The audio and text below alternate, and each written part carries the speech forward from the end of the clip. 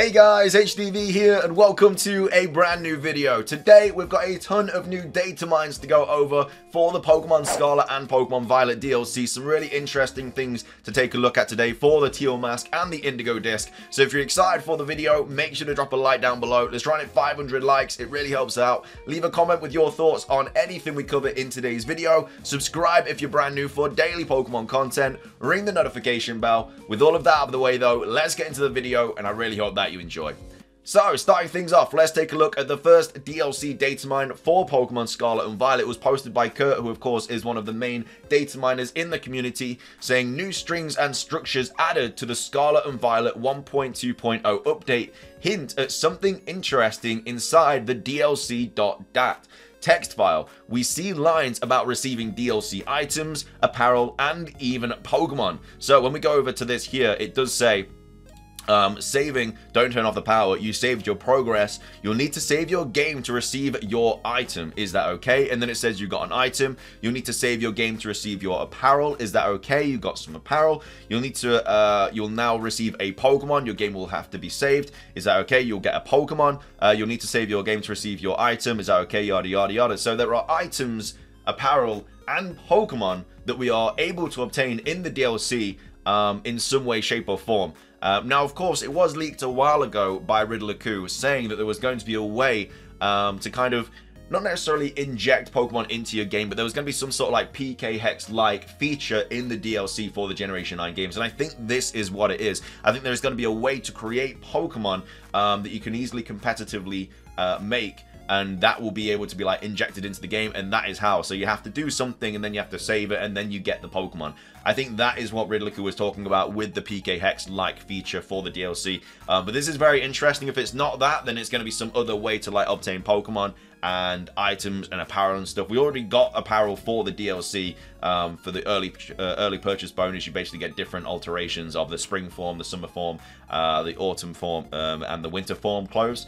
Yeah, this looks to be different apparel completely. Also goes on to say a mysterious new data structure was added in the serialization schemes to store DLC gift Pokemon data. See below picture for a C hashtag translation of the structure, types / fields named by Game Freak, comments by me. So yeah, different like scale types and size types and stuff of DLC gift Pokemon. So again, very, very interesting to see what those are going to be. I'm not sure if we're going to get like an early purchase bonus. I don't think we will, because we already got the Hisuian Zoroark. So I don't know, there might be something that, you know, once you go into the game, you are able to get a brand new Pokemon. I think the gift Pokemon is going to be one of the 3 legendaries. I think they have been confirmed to be legendaries now.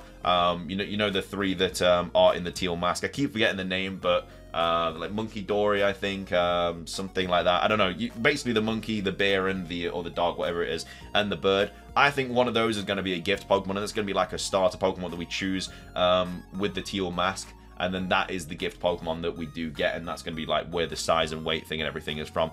Also goes on to say, seems like there will be some sort of external generator to create DLC data, and these DLC gifts handled separately from Mystery Gift might be player customizable prior to receipt in game. Unsure how accessible this DLC feature will be. So yeah, it very much seems like this is the PK Hex DLC feature that Riddler was talking about months ago. It just makes sense that that is what is going on with all this data thing here. So I guess they would technically be called gift Pokemon. If you were like receiving them, if you were creating them. I don't know. I still think one of the gift Pokemon is going to be one of the 3 legendaries, and then you also catch Ogerpon later on. But at the same time, I think there is going to be a way in the Teal Mask, or maybe in the in the Indigo Disk, to get these kind of deals, to get these like PK Hex-like feature Pokemon. But either way, what are your thoughts on that? Let me know. We also have these datamines to go over as well. This was with Matt tweeting out saying a follow-up to my post, to my last post on leftover textures from my Scarlet and Violet DLC areas. They added in a new tips image that takes place in one of the new areas from the DLC. We can see the same gate and the lantern textures here. So this is a new DLC battle background that has been datamined from the latest update. So yeah, it looks a lot cooler. You know, it's not just got people surrounding you this time. It does have like kind of, I guess they're like just a bunch of people in the background. Just, I mean, there's more people now in the background. There's also like a lake around it and stuff. So yeah, this is, I guess, will be one of the new competitive backgrounds, DLC backgrounds, whatever you want to call it, for Pokemon Scarlet and Pokemon Violet. Whether it's the Teal Mask or the Indigo Disk, I feel like it could be either, really, because the Teal Mask has like the Japanese theme and everything, whereas the Indigo Disk is underwater most of the time, and obviously there's water here, but who knows. Anyway, that's one of the backgrounds. We also have these textures as well to go over. We've got Matt here saying some Scarlet and Violet DLC textures that were not scrubbed from the version 1.2.0 update. I haven't found anything else too notable yet. File names contain DLC0_C01, DLC0 City 01, and include references to a festival, which makes sense based on what was seen in trailer footage. So of course, these are just some extra things found in the update that, again, they didn't take away, which is to do with the DLC, some festival kind of items and stuff. Nothing crazy, just like patterns and stuff, but at the same time, you would expect to see these in the DLC 100% in the Teal Mask. This is not the Indigo Disk, this is a Teal Mask. And then also goes on to say more object textures as well as background crowd NPCs. So these background crowd NPCs could simply be for this kind of battle background here. But yeah, this is all the different characters in the background and stuff, like battles, whatnot. More texture patterns, and then also this as well. So yeah, just a ton of like different kind of items here. Like somebody here says, are they PC boxes? They very well could be PC backgrounds that you can use in your PC boxes and stuff. You could definitely see that being a thing. But yeah, as of right now, it's just random kind of patterns and stuff taken from the DLC in the latest patch. We also have this as well from El Chico Eevee.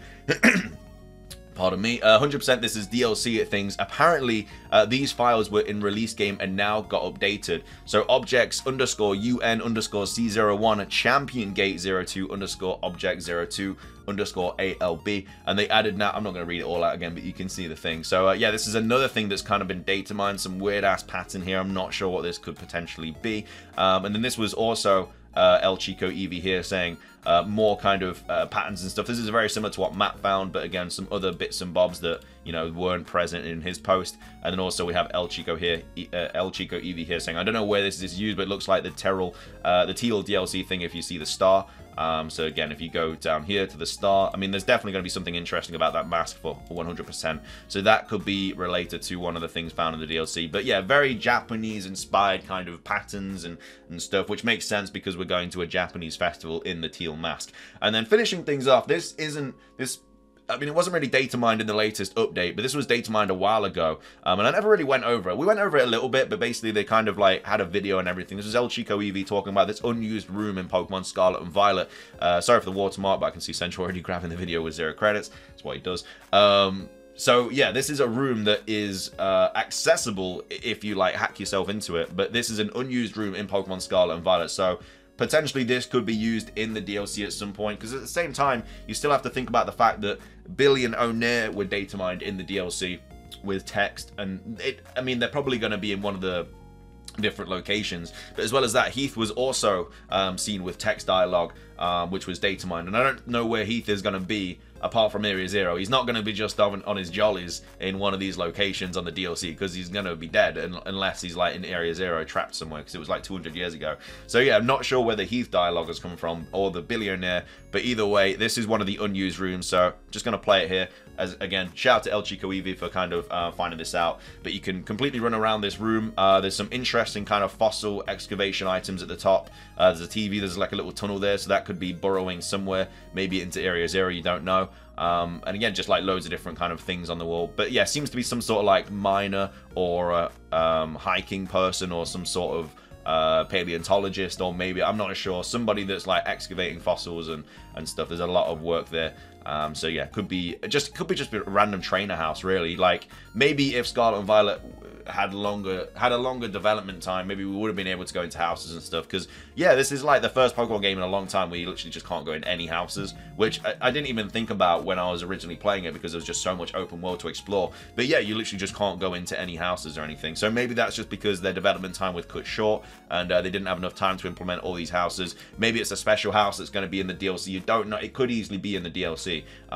It very well could be in the Teal Mask or the Indigo Disk. It could be either of those. But either way, that is another room that was data mined, which again, Could have been cut content, could have been a secret room in the DLC, we're not too sure at all. But yeah, big shout out to El Chico Eevee for discovering that. And that is going to be everything for today's video. I hope you guys enjoyed. If you did, please do consider hitting the like button down below. Let's try and hit 500 likes. Leave a comment with your thoughts on all of the latest DLC, data mines and everything. What are your thoughts about these gift Pokemon, gift items, gift apparel? I think it's to do with the 3 legendaries, the Monkey Door and everything like that. And I also think it's to do with the PK Hex-like feature for the DLC that Ridley was talking about a few months ago. I think that's what this is all to do with. And then also, let me know your thoughts on everything else. And also, what do you think the secret room is? Again, this was posted a while ago on the 15th of February, but at the same time, still thought it was quite interesting whilst we're talking about data mines.